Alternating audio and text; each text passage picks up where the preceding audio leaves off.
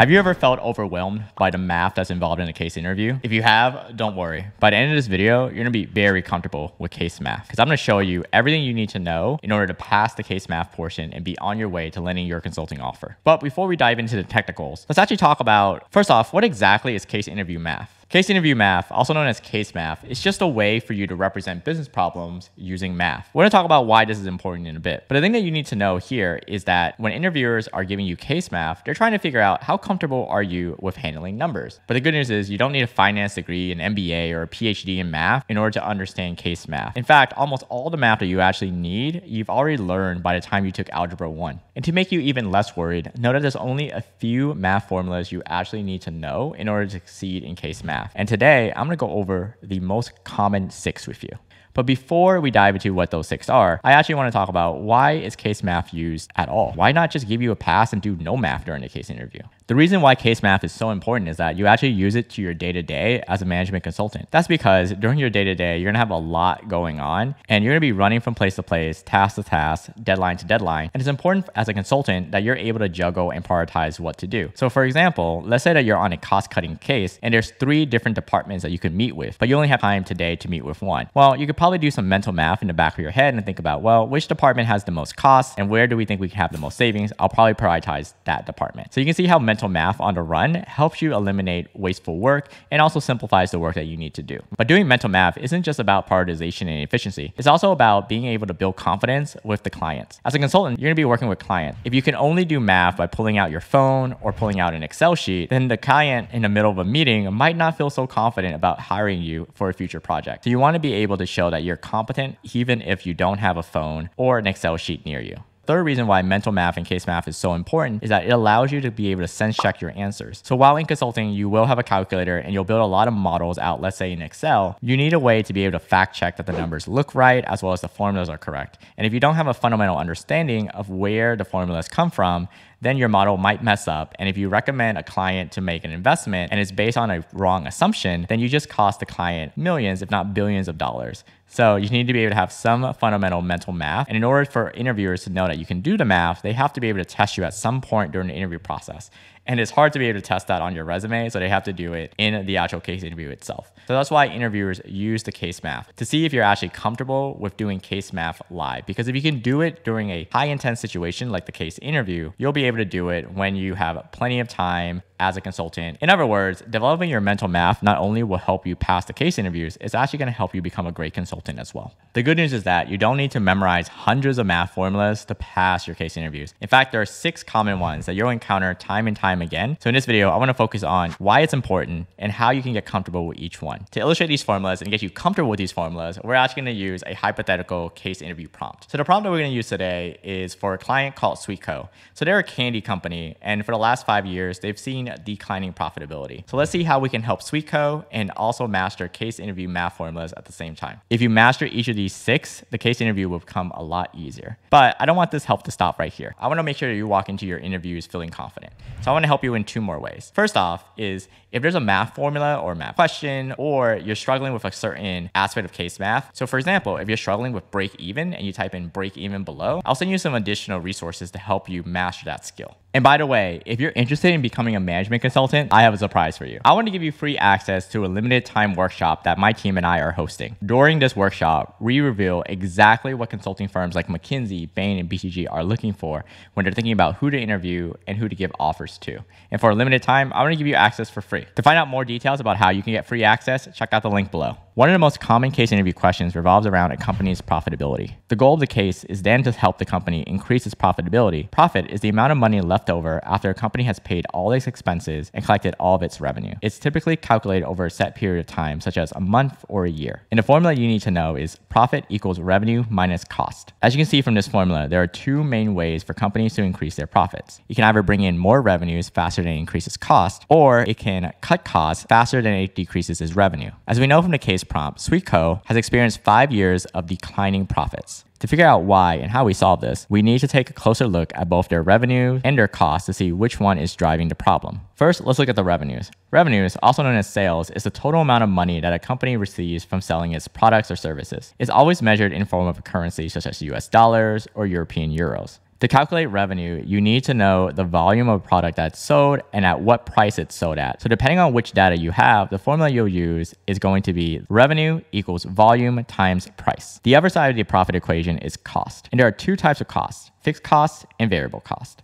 Fixed costs are expenses that do not change regardless of how much product or service is produced. For example, Sweetco likely has fixed costs including rent and management salaries. These costs do not change if Sweetco increases its candy production or not, unless it builds a entirely new factory. The other type of cost is variable costs. These costs do go up the more production or sales you have. For Sweetco, for example, this can include the cost of sugar, flavoring, and the people who created the production labor. Since there are two types of costs, to calculate the total cost, all you have to do is add up the two costs together, which is total cost equals fixed cost plus variable costs. With these two formulas, now that we know the revenue as well as the cost, you can figure out for Sweetco, for example, what their current profitability is. And if you have information for the last 5 years, you can actually look at what the profits are for each of the years and to figure out what's happening that's causing profitability to go down. For example, is revenue going down while costs are the same or even increasing? Or is revenue increasing but cost is increasing faster than revenue? But let's imagine, for example, in Sweetco's case, that we find out the cost is increasing. So how do we know which one is causing the problem? Is it fixed cost or is it variable cost? In order to do that, you need the second formula, which is the profit margin. Profit margin is a metric that's used to measure how much profit the company makes as a percentage of its revenues. Formula is profit margin equals profit divided by revenue.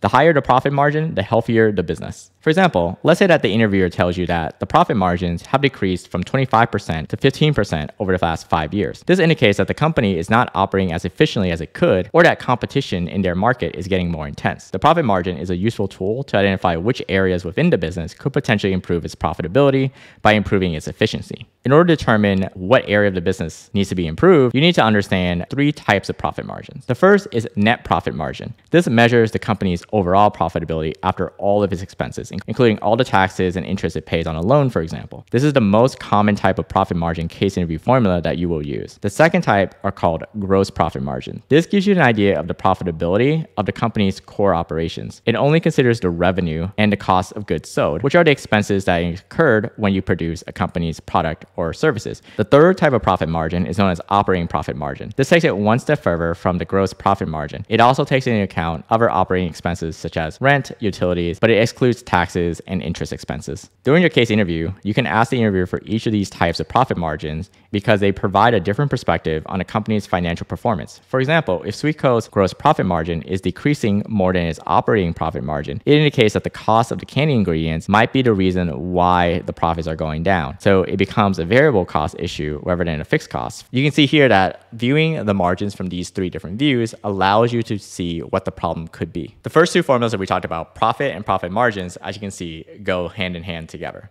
So let's go back and look at the other 4 that you need to know. The third most common formula that you need to know is the break-even formula. Break-even, also known as the payback period, is a financial metric that helps companies determine how long it would take to recover their initial investment in a new project or purchase. It's usually measured in years and is calculated by break-even equals initial investment divided by annual profit. For example, let's say that we do the analysis for Sweetco and we realize that maybe they should increase their revenues by trying to expand into a new market.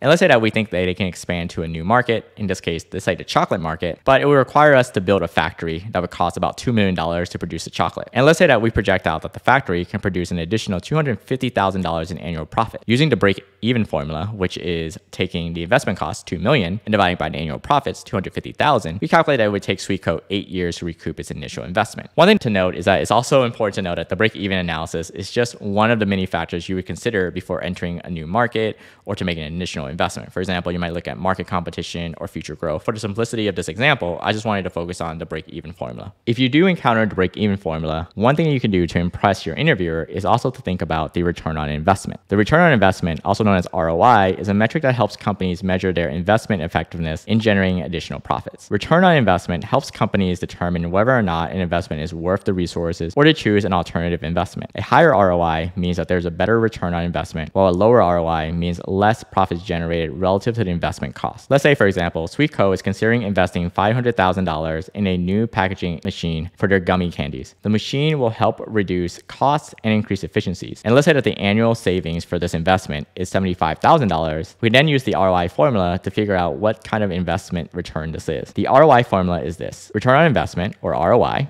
equals profit from the investment divided by cost of investment times 100%. So thus, you can do $75,000 divided by $500,000 times 100, which gets you 15%. This means that for every dollar that Sweetco invests in its new packaging machine, they can expect to earn an additional 15 cents in profit. This ROI calculation can help Sweetco determine whether or not this new machine is worth pursuing or if they should invest in something else. The fifth formula you need to be able to master is known as the market share. Market share is the percentage of the total sales in a particular market that a company makes. This metric can vary from 0%, which means the company has no presence in the market, to 100%, which means that the company has complete dominance in the market. Calculating market share can also provide insight into potential challenges and opportunities for a company within a market. For example, if a company already has a high market share, it suggests that there's limited room to grow. Factors that impact the market share include brand recognition, distribution, and pricing strategy. To calculate the company's market share, you need to take the company's revenue in the market and divide it by the total revenue within the market. For example, going back to our Sweetco example, let's say that the chocolate market that we're going after is worth $150 million, and we believe that Sweetco in its first year can capture $15 million. That means that we project that our market share in the first year would be 10%. That is $15 million divided by $150 million. The sixth and final case math formula you need to know is how to calculate the growth rate. Growth rate tells us how much a company's revenue or other metrics has increased or decreased over a period of time. We can calculate it by comparing this year's current revenues to the previous. The formula that you would use is growth rate equals the new metric minus the old metric divided by the old metric. For example, let's say that Sweetco had $100 million in revenue this year and $120 million in revenue last year. To calculate the revenue growth, we would use the formula growth rate equals 100 million minus 120 million divided by 120 million. In this case, it is negative 20%. That is to say, Sweetco's revenue has decreased by 20% from last year to this year. As you can see, a growth rate can be positive and it can also be negative. A negative growth rate means that there's a shrinkage in the metric. So for example, in our case, there was a shrinkage in revenue, but if there was a shrinkage in cost instead, that could also be a positive sign. So whether or not a negative or positive number is a good thing depends on the metric that you're measuring. All right, so we covered a lot in this video, a lot of math formulas, and you're probably wondering, hey, Davis, that was a lot. Do I actually need to go back to this video every single time, or is there a place I can find all these formulas? Good news for you, I actually have a bonus cheat sheet that I'm gonna share with you so you can find all these math formulas, including some additional ones that you also wanna be familiar with as well. I would include the link where you can download this in the description below. All right, so now that you know the 6 common math formulas you need to know, let's talk about how you can actually internalize these, because for a lot of people, practicing case math can be really daunting. All right, so these are my 5 tips for making sure you're comfortable with case math beyond just knowing the formulas. First, practice the basics. As I mentioned earlier, all the case math that you need to learn, you've already learned by the time you finish Algebra 1. So you want to refresh your knowledge on basic multiplication, division, addition, and subtraction. You also want to be familiar with key fractions, knowing that 1/8 is the equivalent of 0.125 or 12.5%. And of course, I recommend that you review the 6 common case math formulas that we covered in this video. Second, you want to make sure that you have consistent practice with case math. Practice mental math consistently throughout your mock interviews and anytime you get a chance. For example, if you're paying a bill or an expense, practice case math in everyday situations. Third, you want to simplify your math and use simple numbers and round as much as you can. For example, let's say that the math requires you to multiply 62 times 78. You can actually just round this to 60 times 80, which is a lot easier to multiply. And then my final 2 tips are what happens during the actual interview itself. One thing I want you to do is to clarify concepts and expectations with your interviewers. So for example, if the interviewer is using a term that you don't understand, but you might think is related to something else. So for example, if they're using operating expense margin and you're like,